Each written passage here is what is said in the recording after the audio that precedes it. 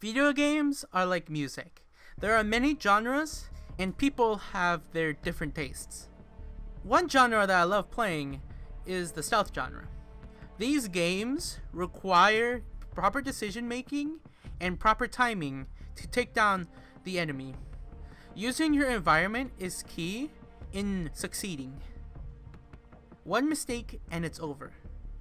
There's another genre that I used to play. These are the shooters. First or third person shooters. These games require proper aiming and good reflexes. The environment is also used in order to protect yourself from the enemy fire. It's common knowledge that these two games go well with each other. There are games that utilize these mechanics that can be considered the best games of all time. There will be times where developers will mess up, resulting in a piece of garbage like this. Ever heard of this? No. No. Shut the fuck up!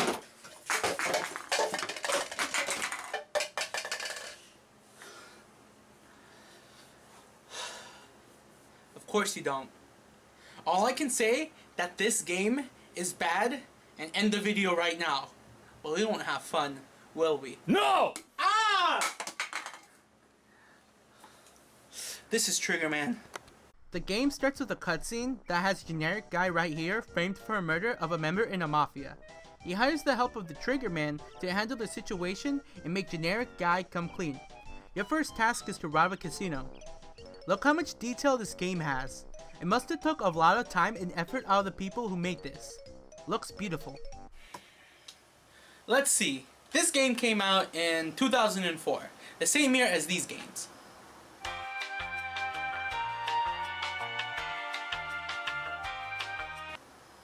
Those games don't even stand a chance against Triggerman. It should have won Game of the Year. The first level starts in a casino that you're supposed to rob. The controls seem pretty stiff, so let's make them loose.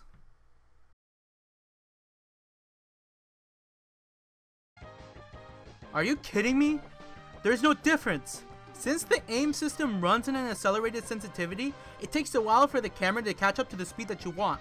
You can't make small adjustments if you are used to aiming at a high setting. I wish I was that bad at aiming. In that case, I can improve. But it isn't. The game doesn't want me to aim properly.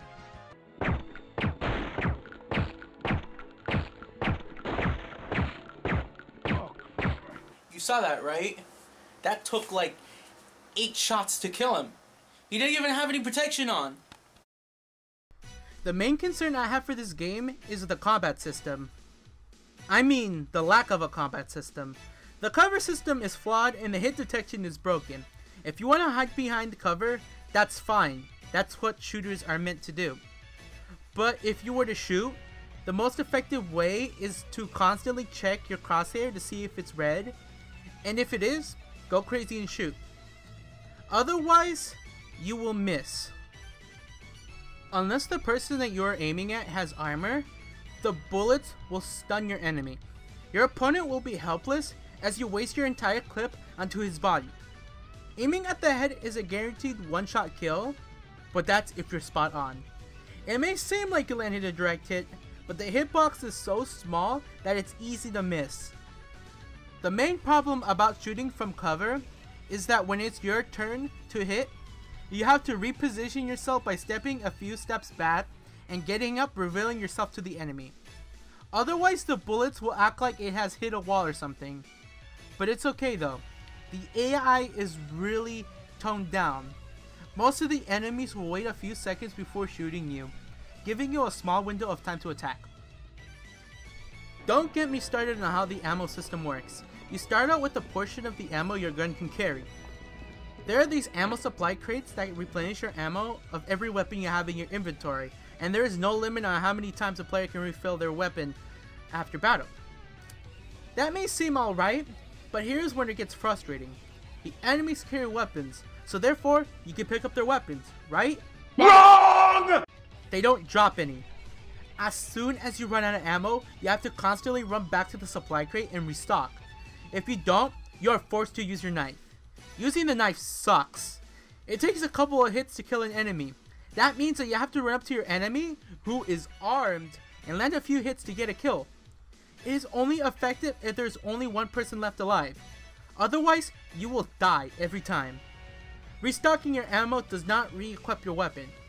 And the game doesn't tell you that you can cycle through your weapons with the D-pad. That means new players will have a hard time playing because they don't know how to switch their weapons. This has happened to me during my first playthrough. The Triggerman breaks into the bank vault and steals the diamonds left in the safe. He then heads out from which he came and the police arrive. The Triggerman has no choice but to leave the casino without getting caught.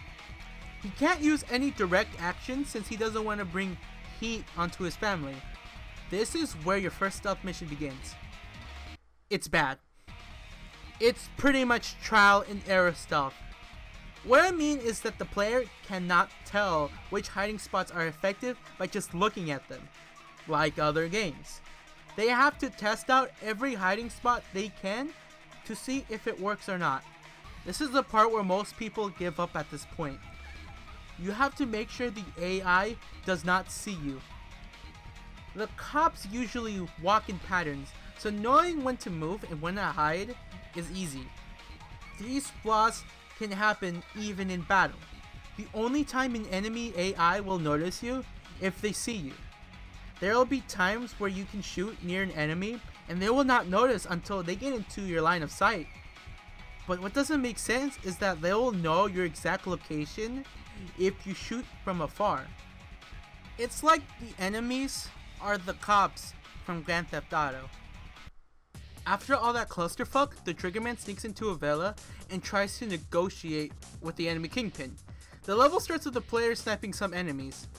Unless you know how to quickscope, you will never beat this mission. Just give up immediately. All jokes aside, sniping is difficult because of the flaws of the game I mentioned earlier. You're scoped in whenever you switch to the sniper, therefore you cannot move. This plus the bad controls make this section pretty difficult. Moving around is a hassle, with you switching weapons every second. You don't belong in here. That's racist. After you have killed everyone outside, it's time to infiltrate the villa. For the most part, it's easy. Like I said before, the enemy gets stunned for the entire duration of the gunfight. If you have an automatic rifle equipped, they will die instantly. You just need to be careful with not letting the enemy get the first shot. We then interrupt a game of pool. Cállate, baboso! The boss fight is easy. All you have to do is find a good spot to hide. The AI will think that you have disappeared, so just shoot away.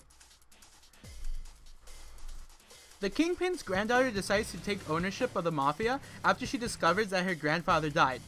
She decides to make the Triggerman a target. She goes into hiding and it's up to the Triggerman to hunt her down. You now enter the train station and track down the mole who has been telling lies about Generic Guy's family. This stage requires the player to use what they have learned playing this game. It has everything wrong with the game I've mentioned before. The player has to take down a boss that is protected by the other members of his mafia.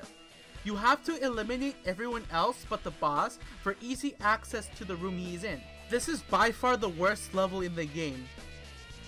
It's almost impossible to beat, but there is one thing that makes this stage beatable. Like I mentioned before, the AI does not react to sound, so you have to shoot from places the NPC can't see you. Doing this makes the first part of the mission easier, but the boss is a pain in the ass. He barely takes any damage, so you have to land a lot of shots on him before he runs away. Since he also carries an assault rifle, you cannot get hit, or else you have to do the stage all over from the beginning.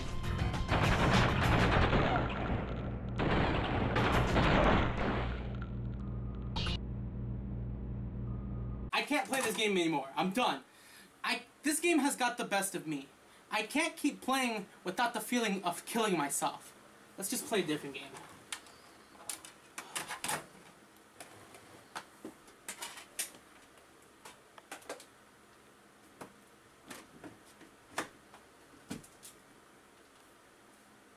We're gonna play a good game this time.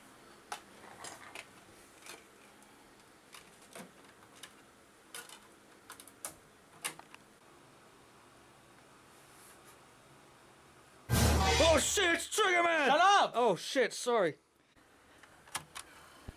What the fuck? You don't understand, do you? You're trapped here. You cannot play anything else other than this beautiful piece of gaming history right here. Why are you doing this? Money. Money makes the world go round, you see. In this generation, people would waste their money supporting other companies. We don't want that. We want all your money. Our plan is to trap the whole world and take over the gaming industry. You will not stop us. The only thing you can do is to keep playing.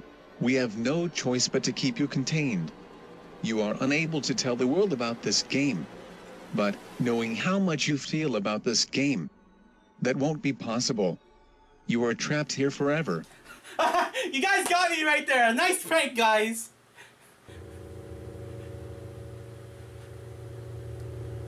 I don't think this is a prank.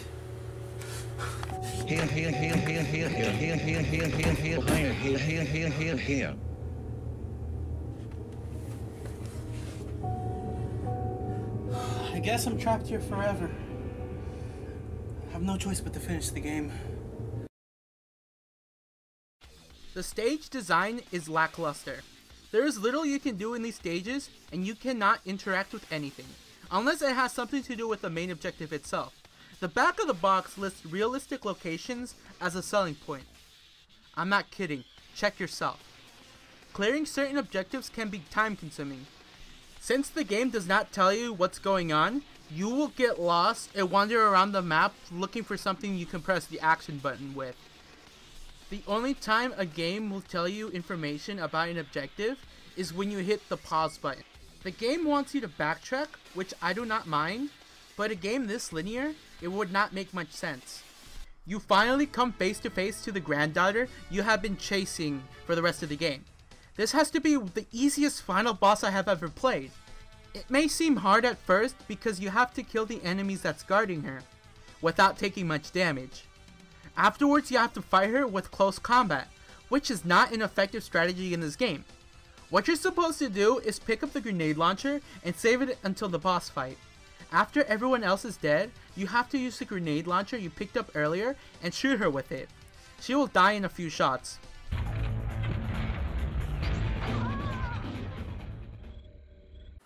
The credits roll and everyone lives happily ever after. Well, not everyone. That's Triggerman for you. With the lack of interactivity, poor gameplay, and broken controls, this game won't be enjoyable for the hardcore audience. It looks difficult, but once you take off the mask and understand how the game actually works, you will steamroll through most of the levels. The only time I had a struggle was at the train station, because the aiming system couldn't work for me. Do I recommend this game to anybody? Of course not. You saw what happened? There's a reason why I mentioned all that stuff in the beginning of the video. You must understand how a game works in order for it to be playable. You have defeated me. I wouldn't expect you of all people to beat this game. Most of my prisoners would rather die than finish this game. I'll set you free. But there is a cost.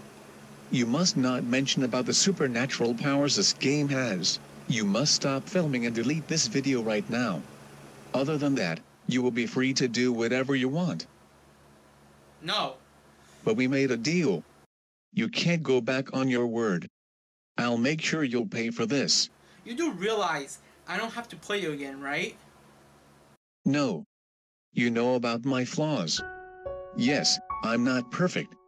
But neither are you. You have to accept the fact that nothing is perfect. Not every game will get a perfect score from IGN. You must understand that. Everyone is too focused on what the reviews say rather than actually playing the game themselves. Your viewers will not have the same experience as you do. That is my purpose. I want others to feel what it's like to play a game like it's something new in their life. I feel my power slipping away. I have to go now. But whoever opens this case, they will understand my message. Goodbye, my sweet child. I got some unfinished business to do.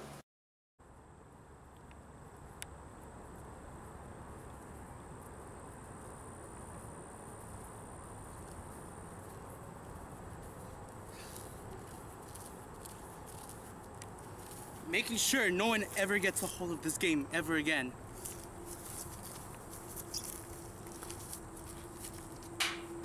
Go to riddance, you piece of shit! Yeah. Glad it's over. Hey, wait a minute. Wasn't that my game? Wait, what? Oh, no. Good job.